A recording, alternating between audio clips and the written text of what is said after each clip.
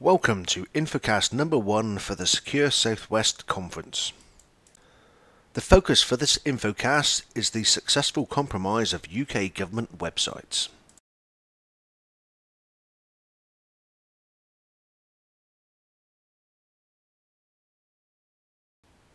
Websites can contain vulnerabilities which allow unauthorized people the ability to change the content of the web page, often displaying a message indicating that the website has been compromised.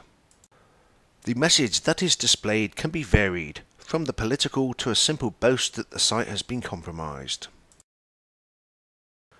A variety of different attackers exists, from organized groups to hobbyists acting alone.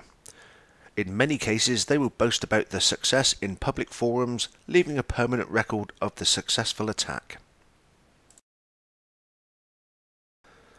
UK public sector organisations have been increasing their web presence over the last decade. Many are allocated a .gov.uk domain to indicate that they are an official public sector organisation. Like all websites, these can contain vulnerabilities, and the following is an analysis of attacks since 2004. Not all attacks will be listed, only the attacks that are publicly documented and displayed on archive sites of such attacks.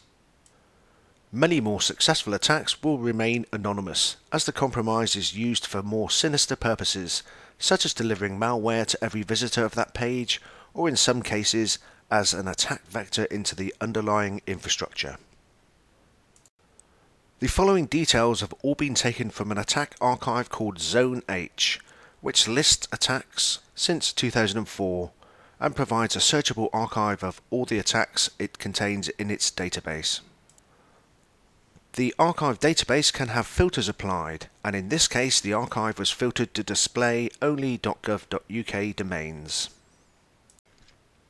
This is a screenshot of the Zone H website.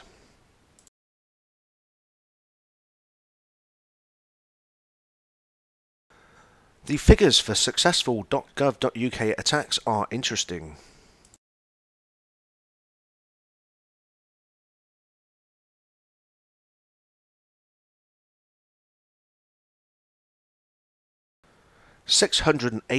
.gov.uk addresses have been compromised since 2004, which is an average of nearly 62 per year. Further analysis can categorize the attacks according to the organization type that has been compromised. There are several different types of UK public sector organizations, and the following few minutes analyzes them in more detail. National websites are those provided by national departments such as the Foreign Office or the Department for Environment, Food and Rural Affairs. The figures show a steady amount of successful attacks over the period. Apart from a peak of 14 in 2005, the average is between 4 and 5 per year. Regional websites include those produced by the Welsh Assembly and the Scottish Parliament, along with other regional bodies such as fishery agencies. Compromises of these have been low, however the peak occurs in 2013. Further investigation would be useful to determine if this is due to a rapid growth in regional websites or a lowering of standards. The addition of emergency services such as fire and ambulance, however discounting the police services which use a different domain, shows a more erratic pattern of attacks, with the peak appearing in 2012.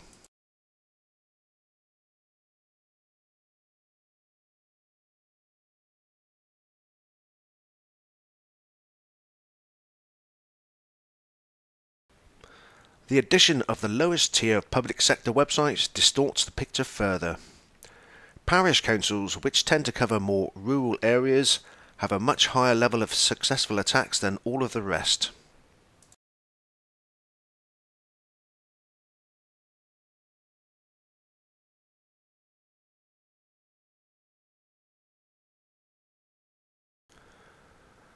Town council websites added into the graph shows an even higher level of successful attack, with town councils having the worst figures in every year apart from 3.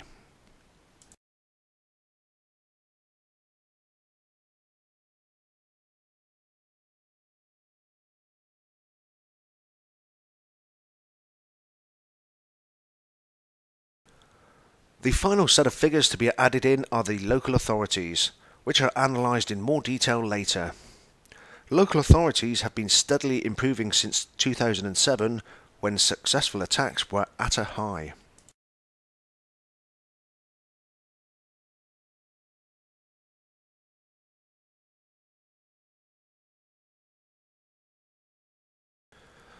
Analysing the figures as a whole, it shows that town and parish councils are the highest risk.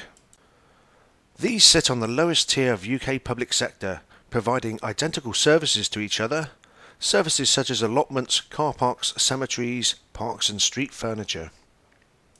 The main difference between town and parish councils is that a town usually represents a smaller regional area and has a mayor. One of the reasons they will be more vulnerable to attack is that they are more likely to use externally hosted websites developed by amateurs or low-cost developers who lack the technical tools to produce accredited websites. Looking again at the total number of compromises since 2004, the figures show the successful attacks are rising, albeit with a slight dip in 2012.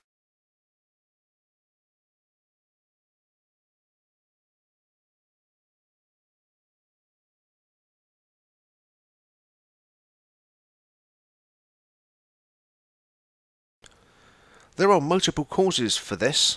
The availability of tools and exploits has increased, with tools such as Metasploit providing a simple method to attack a website with very little skill.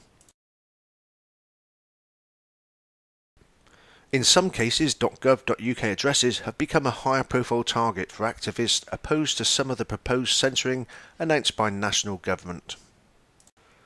In terms of local authorities, which are providing many services online now and will store more data about the citizen than any other public sector body, data such as financial information, address and electoral registration details, child protection and health data.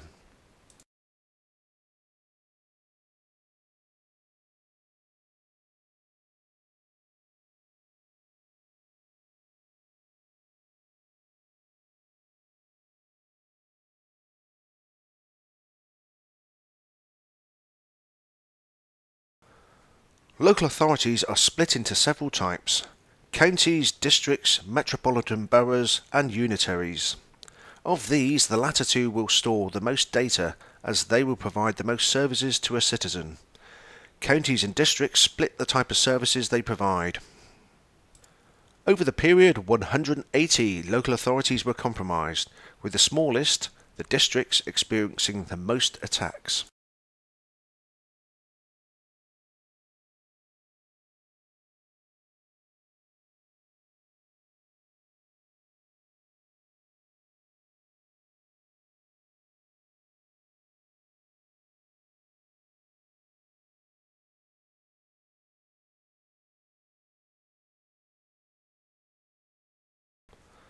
The trend shows a steady decline in attacks since the peak of 35 in 2007.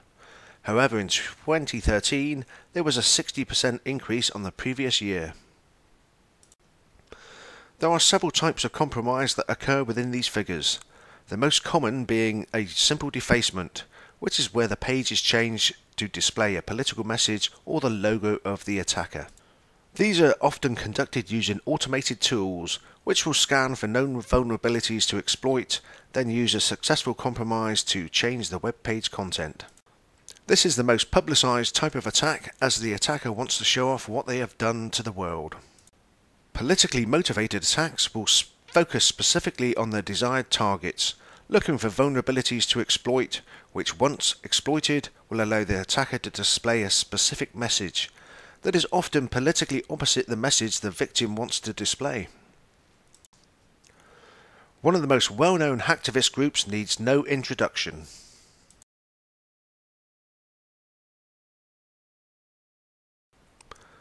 Other types of attack that are less likely to be publicised include attacks where the underlying code on the web page is changed to deliver malware to anyone who visits the page. If access can be gained to change the page, then it can also be gained to change the code of the web page. It only requires a single line of code to be changed to change the whole website into a malware delivery node. Another type of attack is where vulnerabilities are exploited to gain further control of internal infrastructure. Tools can then be uploaded to the web server, which provide full access to that server and possibly allowing further access into the underlying network, and in some cases could also be used as a way into connected networks. This is a big risk for the public sector as many networks are being joined up. This type of attack was used to compromise the Sony PlayStation network, as a connected network was used to gain access to the valuable data.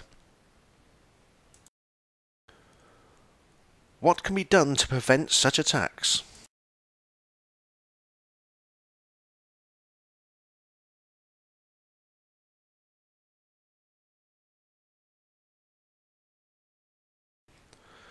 Patching the underlying infrastructure with security patches is essential, blocking known vulnerabilities that are put into automatic tools. Verifying the code on websites is essential when it is developed, ensuring that it is developed to recognize standards such as OWASP, combined with an essential independent verification by an accredited security tester can make it harder for an attack to be successful. It is also essential that all components are verified, as third-party tools can introduce vulnerabilities if not developed correctly and could point the website to malicious websites. Knowledge of the origin of external content is essential, as this is outside the sphere of your control, and if the external location is compromised, as it does not patch or verify code, then your website will be vulnerable. Security test websites regularly and ensure they are tested after every major change, as one simple miscoding can provide a very useful attack vector. Monitor all websites for unauthorized changes, and if possible set up alerts for unauthorized access. It only takes one compromised website to lower customer confidence in using the website, and in a time when online services are becoming key in meeting budget restrictions, it is essential that customers do not lose faith in your website. Don't be another statistic.